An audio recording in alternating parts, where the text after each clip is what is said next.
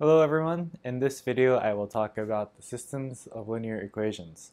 So, a linear equation is, first of all, an equation, but every variable is linear. That means the power is 1. There could be more than 2 variables for a linear equation. It could be something like x1 plus 3x2 plus 5x3 equals something. 7. But in this first case, I will start off with just 2 variables. So a system of linear equations is a collection of linear equations with the same variables. A solution to the linear system of equations are numbers for x1 and x2, or numbers for your variables that satisfy both of these equations at the same time. So for example, x1 equals 3 and x2 equals 2 will be a solution for this system of equations. So let's verify. How we verify? We plug it in. So in the first equation, we have x1 is 3, x2 is 2, so we have minus 2 times 2 is 4. That is negative 1, so this one is satisfied. What about this one? x1 is negative 3 plus 3 times 2 is 6. And so we get 3. So the second equation is satisfied. So x1 equals 3 and x2 equals 2 is a solution. So how can we solve systems of linear equations? Well, I'm sure you've done it before. We can isolate a variable, plug it in, and solve for the variables one by one.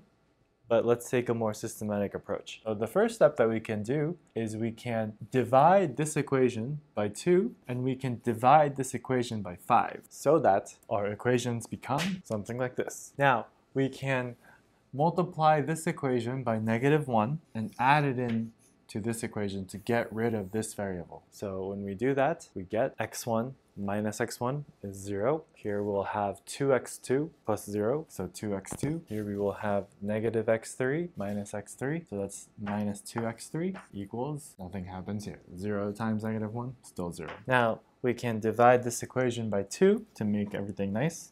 So when we do that, we get this equation. Now we can repeat the steps once more. So this time I want to get rid of this one. So we can do that by multiplying this by negative 1 and adding it into here. So when we do that, we will get x2 minus x2 is 0, and then we have negative x3 plus 4 is going to be 3x3 equals minus 4 plus 1 is minus 3. We can divide by 3. When we do that, our equation will become this. So x3 is negative 1. Now we can keep row reducing. Let's get rid of these two.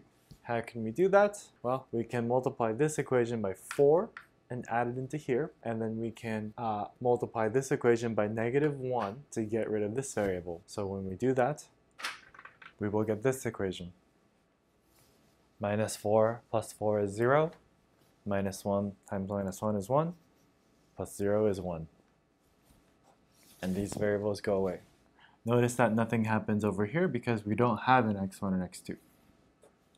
And then we go once more. To get rid of this variable, we can multiply this by 2 and add it in. So this will be x1 is 1. So we get x1 equals 1, x2 equals 0, x3 equals negative 1. And so that is our solution. Let's double check to make sure that that is indeed our solution. So 1 minus 0 minus 1. 1 minus 1 is 0. We have 0 minus 1 times minus 4 is 4. And 1 and negative 1. 1 minus minus 1. So 1 plus 1 is 2. So that is indeed our solution. Notice that what was important was the coefficient and not the variables x1, x2, and x3. So we can convert what we just did to something called matrix form. From our original equation, we just write down the coefficients. So the coefficient in front of x1 is 1, and then minus 2, and 1, and 0, and then there will be 0, and 2, and negative 8, and 5, and 0. So I wrote down the coefficients in front of each variable in this order. The order is very important. So this is called matrix form. And the steps that we want to do are called row reduction. So first we can divide each row by a number. So here we divide by 2.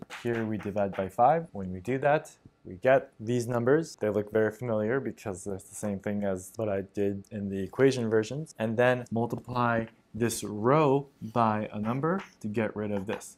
The goal is to first make these numbers all zeros. This is already 0, so there's nothing to do. We want to make this 0. We can do that by multiplying by -1 and adding it into here. And so we get this because -1 plus 1 is 0. 2 plus 0 is 2. -1 minus 1 is -2. 0 plus 2 is 2. So this row changes. We can divide by 2 so that this becomes this, and then we can add this in. -1 times this row into here. That becomes this, and then we can divide by 3, so that this will become 1 and -1. Now we need to get rid of these two, so we will multiply this row by 4, and then this row by -1, and add it into each, so that the matrix becomes something like this. We have one more step just to try to get rid of this. So we will add it in, 2 times this row into here, and we finally get something like this. Now, when we have a matrix with 1s on the diagonal and 0s everywhere else, then that is called the identity matrix, and this is called the reduced row echelon form. Now, if you rewrite this matrix into the equation form, what do you get? You get x1 plus 0, x2 plus 0, x3 equals x1, or 1. 0x1 plus 1x2 plus 0x3 equals 0, and 0x1 plus 0x2 plus 1x3 is equal to -1. So we get our solution set.